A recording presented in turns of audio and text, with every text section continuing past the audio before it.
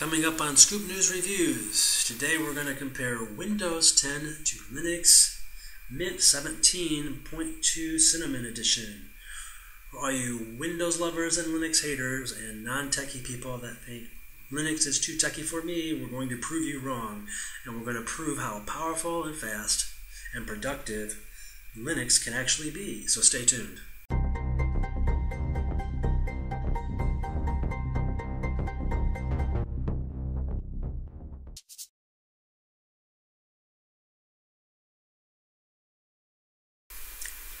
I have my desktop open here with a beautiful background.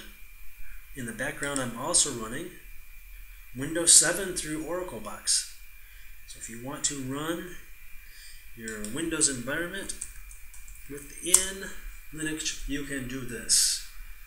And this is if you have some kind of proprietary application that you really need access to and you don't want to reboot over into Windows. Here you go, you're running, you have all your network capability, and I share a data drive that I use between Linux, Windows, and VirtualBox so I can keep all my data in one location and have access to it outside of each operating system. However, you don't have to install VirtualBox to run Windows programs because Linux comes pre-installed with Wine, which is the source code to run Windows in the background. And here we are. I have Adobe InDesign, Photoshop, Fireworks, and I know your Windows people are saying, oh yeah, right, just run Photoshop. Let me see this thing work. So, okay, let me start it up now. It's using Wine to start up, so it could take just a few seconds more. As you can see, 4 or 5 seconds, a lot faster than Windows. Here we are. We'll create a brand new document. There's your brand new document.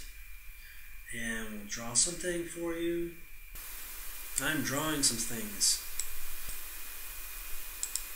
And we'll exit.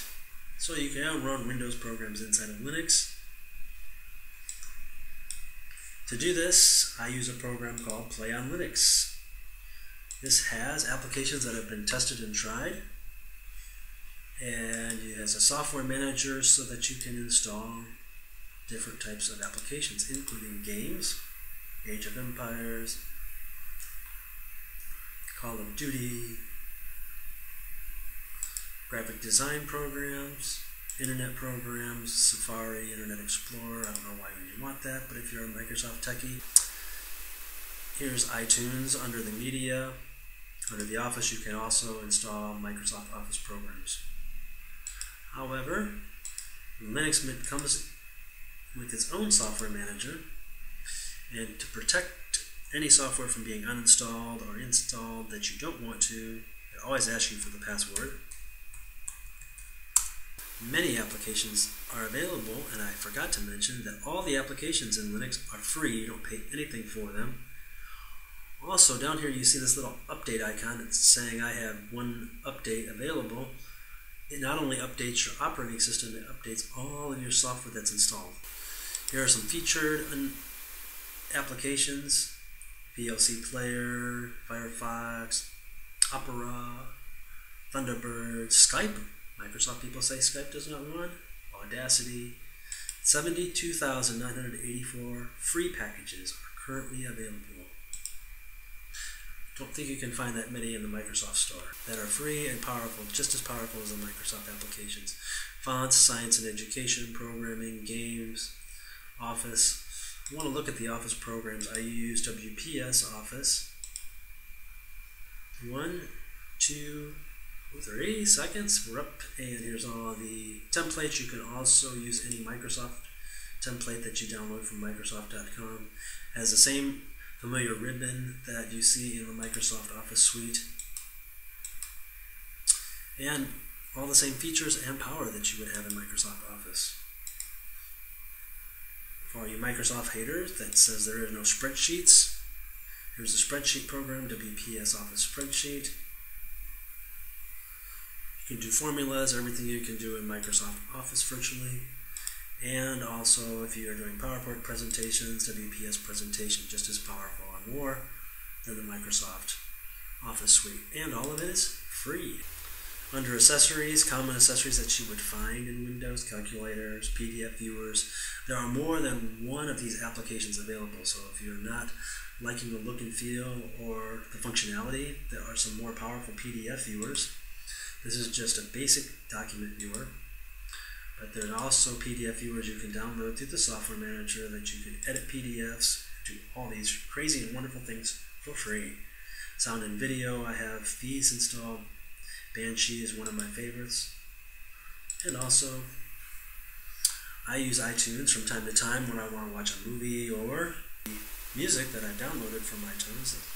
Just opened up in my other window. I apologize. Here we are, accessing the iTunes store. It does use iTunes version 10 because 12 is not approved and working yet, but I'm assuming very quickly it will be. Looking at the file manager, I have a theme that looks familiar to the Windows themes. And so you can see here we are running very fast. Windows applications, productivity applications, and it's very simple and easy to use. Customization is simple through the system settings on the control panel here. Setting up a printer, I use a color laser printer from Samsung. I just clicked on the printer here and installed it. There's my sound options, power options, all these familiar things that you would have in Windows. So if you want to try out Linux, I would recommend going to linuxmint.com. You want to click on the Linux Mint 17.2 Rafaela Cinnamon released based on your type of system, 32-bit or 64-bit, which you can see under the Windows system information, or right mouse click on your computer inside of Windows. It'll tell you whether you're 64-bit or 32-bit. Then download the according ISO that you would need. I use the torrent because it downloads in about 3 minutes or 4 minutes. And also you can take this ISO, create a bootable USB using Pen Drive Linux. So you have to have about a 4 GB USB stick. Plug that into your system. After the ISO is downloaded, run this program. It'll ask you where the ISO, it'll ask you what type of Linux you're installing. You choose Linux Mint. It'll create a bootable USB stick. Now when you reboot Windows, you hold your escape key down or one of the F keys to select a different boot device. Select your USB and boot right into Linux. I will say that when you're running off of the USB, it is much slower than actually having it installed because it's running off of a USB drive. But you can play around with it if you like it. You can install it alongside of Windows. So when you reboot, then you have an option to boot into Linux or the Windows. So why don't you test it and see for yourself? And for all you Windows lovers and Linux haters, we hope you try it out. And I use it about 95% of the time. I can get all of my applications. The only time I need to go back to Windows is if I'm doing some kind of music production that's outside of Audacity, where I need to plug in lots of microphones and devices. But I could also set up my Linux system, and I'm working on that. Hope you enjoyed this video. Thank you for watching.